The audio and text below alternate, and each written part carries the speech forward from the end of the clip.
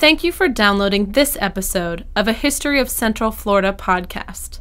This is the podcast where we explore Central Florida's history through the artifacts found in local area museums and historical societies. This series is brought to you by Riches, the regional initiative to collect the histories, experiences, and stories of Central Florida, and the Orange County Regional History Center. I am Kendra Hazen, and I will be your host for today's episode titled Print Culture. Media is an integral part of our everyday lives. The introduction of the printing press in the 15th century didn't create a new media in the form of words on paper. What it did was make the production of books, flyers, and other materials available for a mass audience to consume. From that point, someone's idea or argument could flow from the page to the printer to a mass audience quicker than ever before. With the advent of the printing press, a new form of media communication was invented: the newspaper. The newspaper as a media had its start in Germany in the beginning of the 17th century. The newspaper was a mass-produced serial publication that was meant to inform and engage a local population. In this episode, we feature objects from two newspaper offices in Central Florida. The first dates to the 1880s and was a Gordon letterpress, or commonly known as a platen press, used by the New Smyrna Breeze in their newspaper offices. The second is a hot lead printing plate used by the Sanford Herald through most of the 20th century. The early printing press was used in a setting known as a jobbing shop. Since New Smyrna was not a town with a large circulation, the editors of the New Smyrna Breeze could not depend solely on circulation for revenue. Thus, this smaller press you see on display at the New Smyrna Museum of History could not have printed newspaper-sized materials, and instead would have been used for small jobs. The multiple jobs a printing office could perform would give the operation its nickname as a jobbing shop. Dr. Haven Hawley from the University of Florida tells us why these jobbing shops were important to small communities like New Smyrna. Many newspaper shops would have a variety of presses because you could be called upon to do smaller sheets as well as larger sheets. But the real problem that they faced was you had to maximize how much printing went through each of these presses in order to get your money back. You don't want to have a press idle. That's money being wasted. So they would have had to carefully figure out what press would be needed for each of the types of printing that would be part of their business strategy. And again, this would be very easy for inserts, for flyers. You want to publicize a local event. A salesman comes through town. They would want to have calling cards set up. Perhaps they might want to have some stationery. These are all things that a press like this could produce. What you are seeing here is a platen press in operation, similar to the one in the New Smyrna Museum. Notice each page must be manually printed by an operator, and the plate can be changed out for a new job. Here, Dr. Hawley reminds us how central the printing press was to the development of American public life before the 19th century. Now, the Gordon presses and these platen presses also were especially popular in the 1870s and 1880s, which was about 100 years after the United States was formed. So they have an association in people's mind with an independent printer. If you think of Benjamin Franklin and how the printing press has played a big role in American life, you can get an appreciation for how each person who has one of these presses can feel like they're the root of democracy. They're the root of being right with the people in their town. Very direct service. So you have a whole cultural construct that moves along with these printing presses. John Y. Detweiler was the founder and editor of the New Smyrna Breeze. In the late 19th century, he was a community leader, and his paper took on a mission to inform and mold public opinion, which came during a time when the role of editor in newspaper was transitioning in American society. Dr. Kimberly Voss from the University of Central Florida tells us how this new journalism era changed the role of the newspaper for the community it covered. Interestingly enough, the 1880s to the 1900s, in large part, is called new journalism, which sounds very interesting today because we think things are new. But at that time, there really was this idea of it becoming a profession. You could almost see an editor at previous years, it's almost like his personal newsletter, right? I mean, his opinions, what he cared about, it was very much personality driven. We saw the beginning of the professionalization of it when we saw a separation from the editorial side and the reporting, when suddenly you had to deal with advertisers, when it was less of a subscription-based concept, and it really did become much more professional. We saw the beginning of professional organizations coming up in both advertising and in journalism at that time, and so you did see less of the editor's voice beginning about that time. The newspaper was everything to the residents of that community. They had no other source of mass information, particularly from a local standpoint. There were magazines at that time, but we didn't have radio yet. You didn't have the newsreels that would be at the beginning of a motion picture. So you really relied on your newspaper for all information.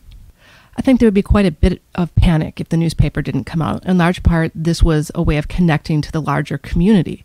You know, this is their way of finding out big political issues, economic news, international conflicts, those kinds of things.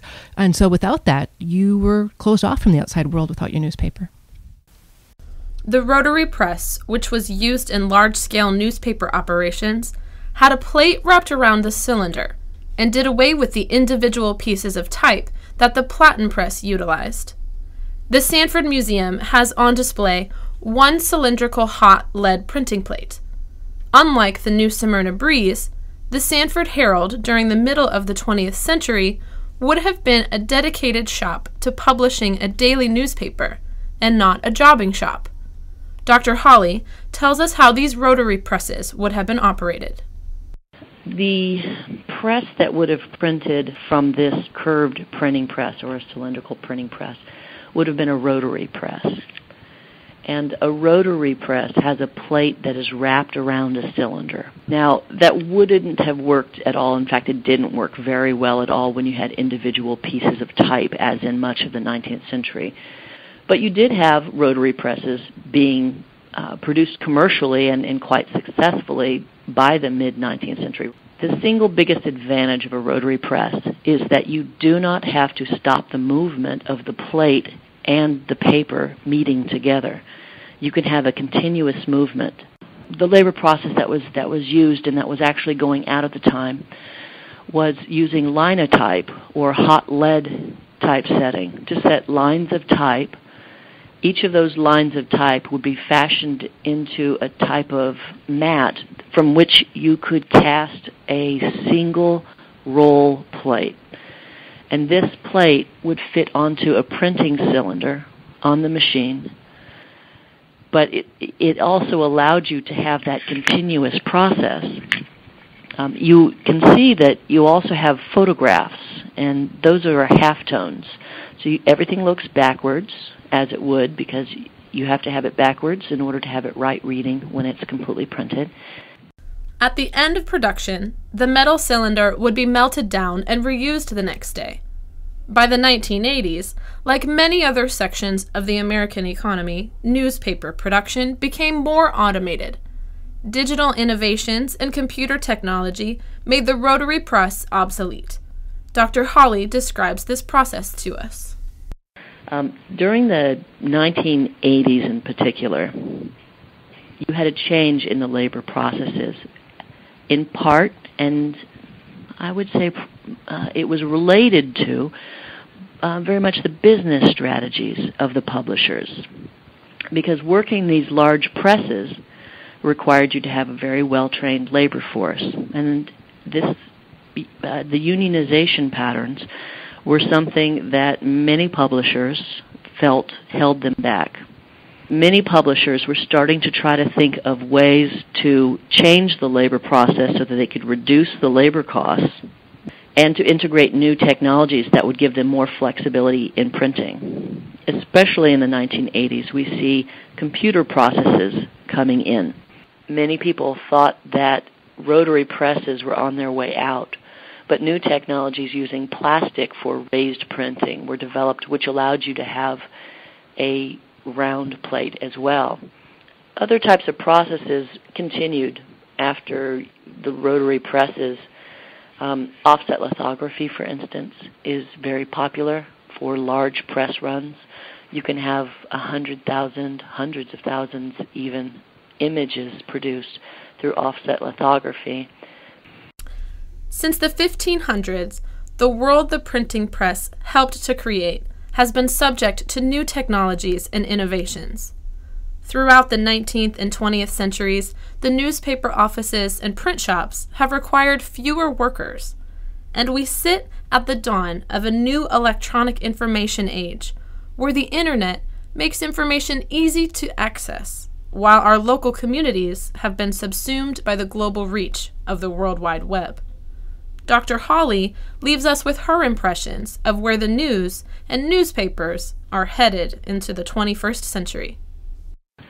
I think that at this point we're still doing things online that are fairly similar to what we would do with a newspaper. We're still looking up information. We're still asking that information be clustered, perhaps ordered in some area of importance. These are all things that different sections of newspaper have done for us. The editors helped us to understand what was most important. They put it on the front page, and they put it above the fold of the front page. Google happens to rank things, so whatever's on the first page of the Google ranking is something that you're going to pay attention to. These are similar ways of behaving, similar ways of experiencing information and seeking out information. And then I guess finally I would say there are going to be some very serious effects upon our economy and upon how we view things socially.